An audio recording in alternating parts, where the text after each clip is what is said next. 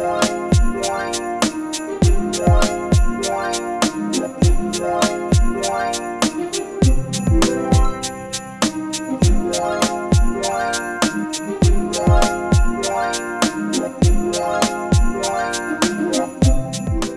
everyone, it's me asmarif welcoming you to my new Photoshop tutorials, and today I'll show you this type of effects in Photoshop. But before that, we'll learn about the blending options and what is the main thing to making this one. So going to the file and taking new. After that, I'll take an artboard which is 3000 pixel by 3000 pixel and giving the effects or giving the title actually, and hit the create button. And now at first we'll see the effect of the white color and the black color in a blending mode. File and place embedded, importing the image, this image. So at first I'll draw black color rectangle like this. Okay, fine. This rectangle, if I change the blending mode, what will be the effect? Here the lightening, the black rectangle is gone or black square gone.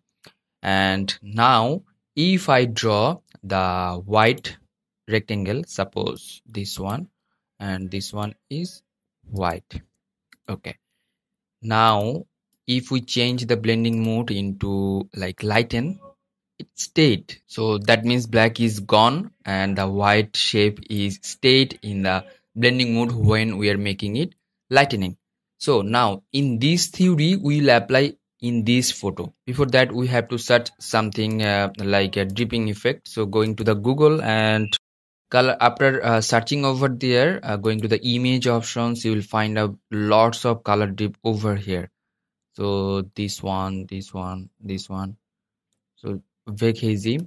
In over there in this website we can find out the color dripping. So after going to the link, going to the file and free license, and it will take 5 or 3 or 4 seconds, and after like that you will get the dripping effect. Now we'll work with that. Here unzip that things.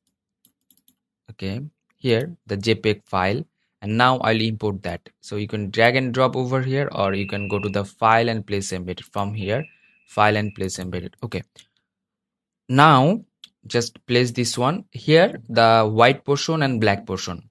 Little bit earlier we just seen that the black and white effects, that means white stayed, black gone. That means now I'll change this one into lightening these options, and I'll keep this one. Okay, fine. In a downside, and press Ctrl or Command T. You can make it more smaller. Okay, like that.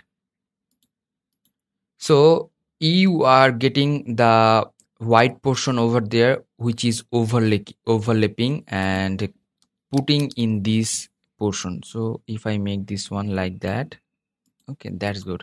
But we need to change the background. So how to do that? We need to cut the background of the photo. So turning off this one and select this one, going to the selection tool. In a Photoshop 2019, like 2020 version, you will get the select subject. Just select once.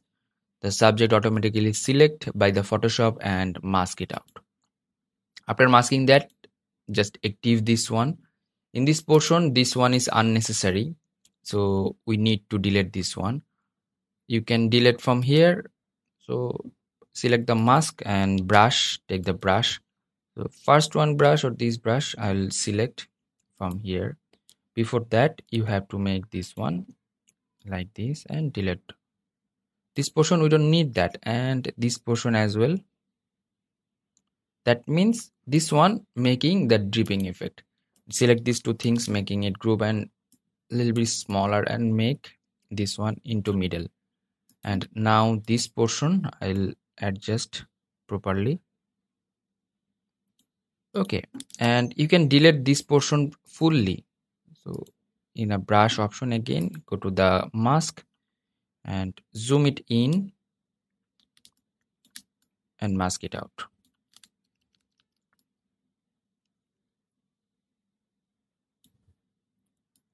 This portion is done, and now we'll give some effects like color effects. How to do that? Take a blank layer and then go to the brush again and right press and take the brush like this. So if you want to get the download link of the brushes like this, you can check out my video description. From here I'll take the color. At first the pink color I'll take over here and give some pink color, and the blue color, pick from blue and give some blue effects over there. You can change the direction of the brush and you can give that. And this portion I'm taking another layer under this one and giving here the yellow portions. And then finally we can add some gradient and give this the gradient like this and hit OK. After that, make it radial, make it reverse, dither and 0 degree from here and give the scale 300. Hit OK. Finally, you are getting the dripping effect easily. So you have to find it out that type of dripping effect at first in a Google, which one is black and white. That's pretty good. Give the result. If you want to get the download link of the brushes and the dripping effect and the girl, everything you can find it out in my video description. Please check out my video description. Hope that you learn a lot from this video. If you did, please thumbs up and share with your friend. And if you have any kind of question, query, request, please do comment on my video comment section. Stay safe, stay at home. Until the next video, I am Arif signing out today. Bye bye.